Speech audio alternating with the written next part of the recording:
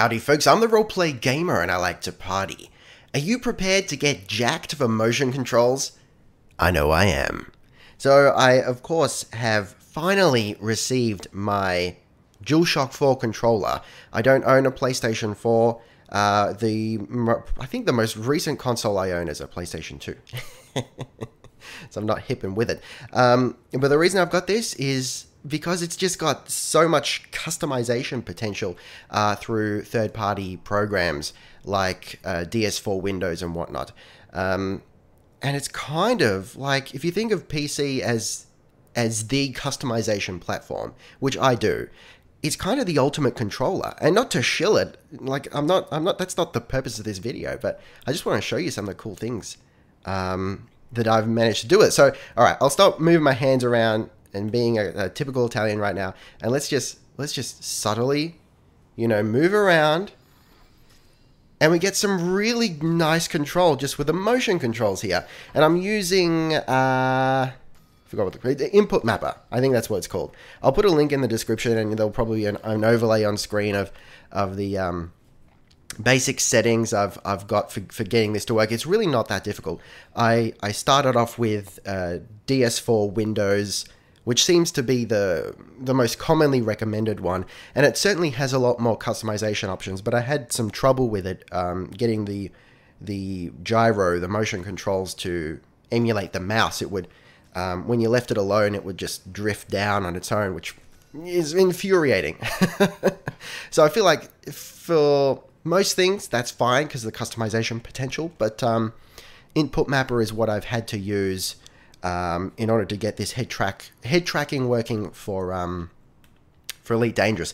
So I've got it set, like I said, I've got it set to emulate the mouse. So if I grab my mouse here, you'll see that I can actually head look just with the mouse, and that's all well and good, but you can't do that while you're flying. So you may notice that I keep clicking in, what do they call it, R3, basically the right thumbstick here. Basically I've got it set up so that as soon as I open Elite, it's ready to go with the head tracking. Head tracking is on by default, so I don't have to mess around with anything. And just clicking in that thumbstick will center it. So, naturally, it's not a perfect system. When you're moving around a little bit, sometimes I know how to really explain it, but like, look, I've just moved around and now I've centered myself, but it doesn't know I've centered myself. I think that's because the controller only knows where it itself exists in terms of gravity, right? It doesn't know where it's facing. So I've moved around and it's sort of gotten lost, and now it thinks that is forward. So I just click in the thumbstick. Simplest thing in the world. It doesn't stop me from doing anything else. I can still be using that thumbstick. I just click it in and it centers my view. It's perfect. So whenever it goes flying off somewhere and I really need to look in front of my ship, I can just do that. Not a problem. It's super natural. Of course, then you've got the regular things. Just the D-pad will by default handle the the menus, as you can see, for one, and also the power management down right there. See, now I can kind of point because I got these motion controls. How cool is that, guys? Standard, I got my triggers as my primary and secondary fire. The only thing I've changed is I do like the macro keys on my keyboard, which is what I was using before when I was using my joystick. So they are set to, like 100% throttle, 75%, 50%, 25%, and 0. So I just whack those and I get myself centered, and then I'll use the R1 and L1 buttons. R1 to thrust forward, and it only thrusts forward as long as I'm holding it, and L1 to thrust backwards, and that gives me some more fine control, and it aids with docking and whatnot. And that's pretty much it. I've got the advanced gamepad controls in the Elite Dangerous settings, so a lot of what I do is just like hold circle and direction on the D-pad, and it'll drop the landing gear or something like that. It's super easy, guys. I think I've set it up like this. I might have to do it again. I'm not sure. I've set up just clicking in the trackpad here. It does click. It's got, hang on, what did I just do? Did I just press the mid? Yeah, I think I just pressed the middle mouse. So yeah, it's got middle mouse, left and right, and you can set up to do whatever. You just click that in, and I turn flight assist off. So it's super easy. I'm flying around, just boom, flight assist off, do some crazy maneuver, and I'm back. It's super quick and super comfortable, and I love it. Now I'm going to show you some combat. We're just going to go into the training mode thing just to keep it simple and controlled. Let's check that out. Alright, and here we are in the incursion training. I think we've got a big fat ass asp, which I'm not crazy about. I would prefer something a little bit more maneuverable, so hopefully I don't embarrass myself too much. We may as well get our weapons out. And as you can see, we are reasonably capable with the controller. I say reasonably capable, and then I pull that stunt.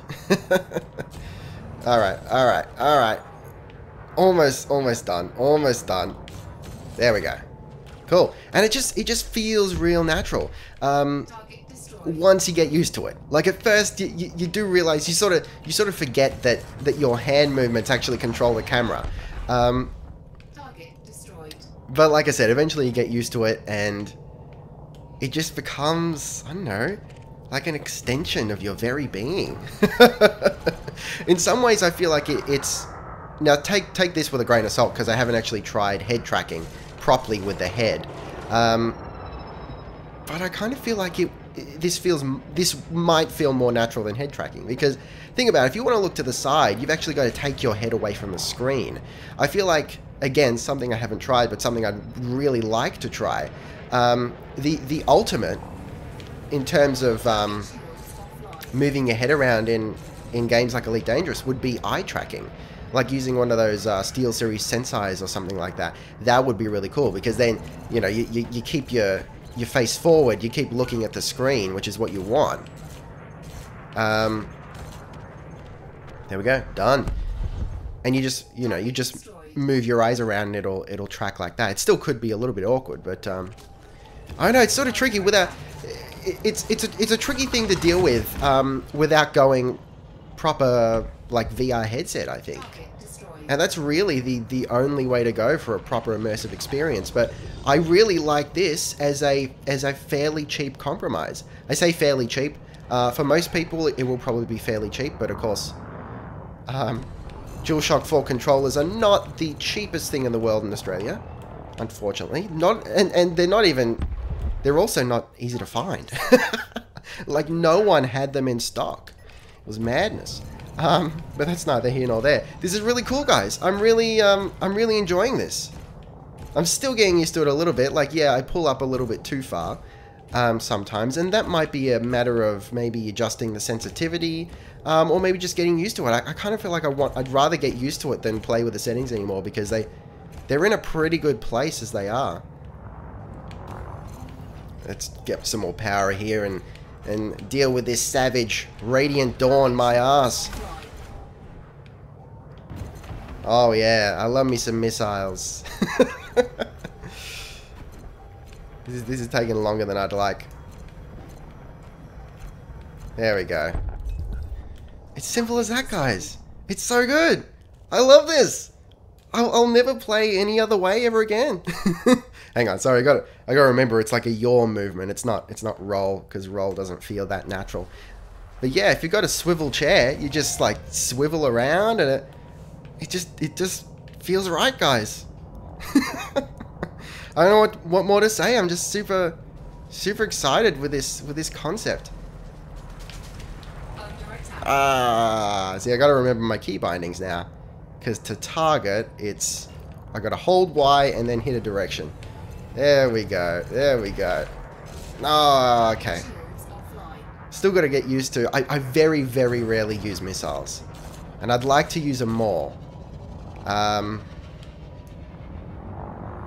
I've just got to get used to when it actually goes bloom bloom lock.